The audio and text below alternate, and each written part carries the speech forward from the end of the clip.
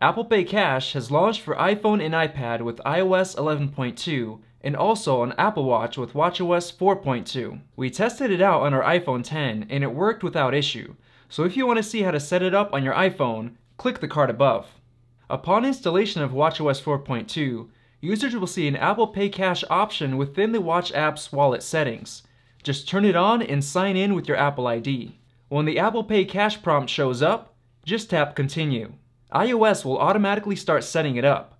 Once it's complete, you will see your Apple Pay Cash card alongside any other cards connected to your watch. Tap on the card for more information and settings, including an option to verify your identity to make sure there are no issues sending cash. Your Apple Pay Cash card should now show up in your Apple Watch's wallet. You can swipe up to view your card balance and double-click to pay at any store that supports Apple Pay.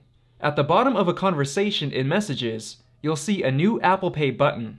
Tapping on it, you'll be able to adjust the payment amount, then hit Pay. You'll be prompted to double-click the side button to send the payment. Processing should only take a few moments.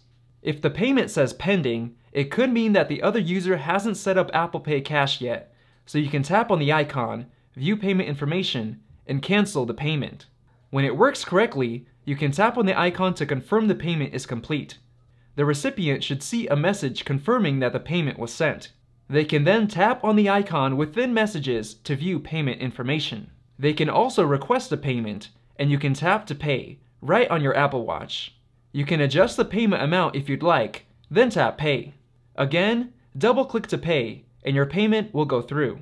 And finally, you can head back to your wallet to check the balance on your Apple Pay Cash card. Try it out for yourself on your Apple Watch, and let us know how it worked for you in the comment section below. If you enjoyed this video, like it and hit that subscribe button. Also, check out our price guide, which makes it extremely easy to find the best deals on Apple products updated daily. Be sure to follow us on social media, and we'll see you in the next video.